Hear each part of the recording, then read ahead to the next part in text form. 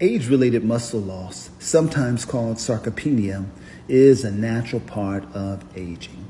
It is most noticeable after 50 and is part of the reason we have difficulty losing weight as we age and appear to get shorter.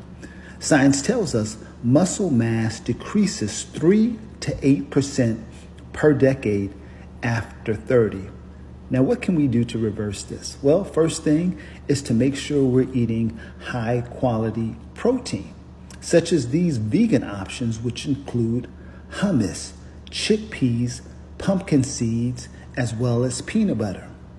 Also, we need to make sure we're taking high quality supplements that include vitamin D, as well as sea moss, which is rich in omega-3 and omega-6 fatty acids, which contribute to muscle gain.